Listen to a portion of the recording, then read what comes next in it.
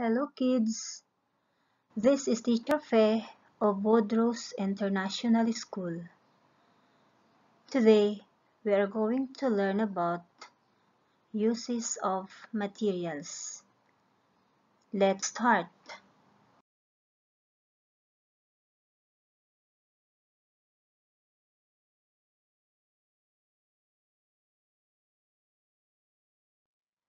Every material has properties. The properties make a material good for making some objects, but not for others. Here are some common materials, what they are used for, and the properties they have.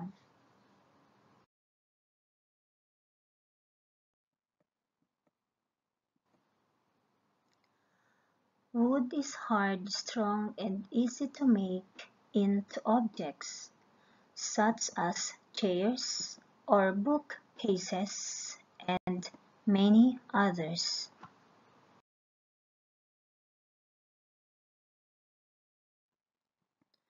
Plastic is strong and waterproof, and easy to shape into objects such as bottles and bins.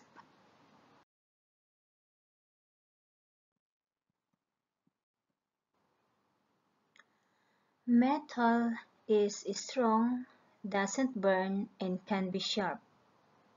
Knives, pans, forks, and spoons are all made from metal.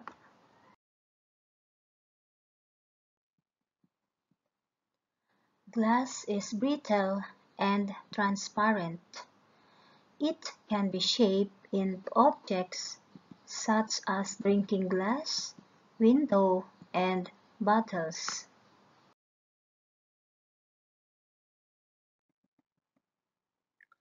Fabric is soft and light and easy to make into objects such as lady dresses and many others. Sensible and silly materials. Metal is sensible material for a pan because of its properties. What would happen if the pan was made of wood? Here are some other objects made from silly materials: chocolate table and rubber bike.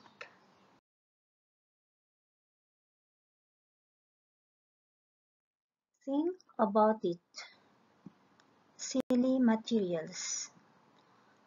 Why do we use wood for making chairs? Why not mud? Why do we use plastic for making pens? Why not diamond? Why do we use glass for making windows? Why not thin slices of ham? Why do we use cotton for making shirts? Why not metal? What have you learned? How material is used depends on its properties. Thank you for listening. Bye.